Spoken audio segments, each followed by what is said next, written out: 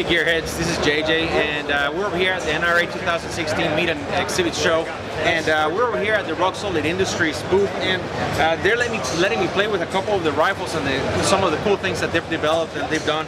And of course, this is the classic K31 rifle. Okay, it's a Swiss made, and it's that awesome straight pull, and it's, you know, one of the functions that is great about this. There's no turning on the bolt, and some of the things that everybody talks about sometimes is, well, the magazine capacity is not big enough. Okay, so as usual, you have a 5-round magazine, okay, that it slides in there pretty good.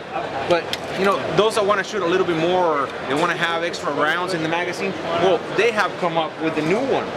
It's a 10-rounder, guys. And it still works and functions just as it should. Okay, so guys, take a look at them. Solid Industries. If you have a K31 rifle, this might be what you need.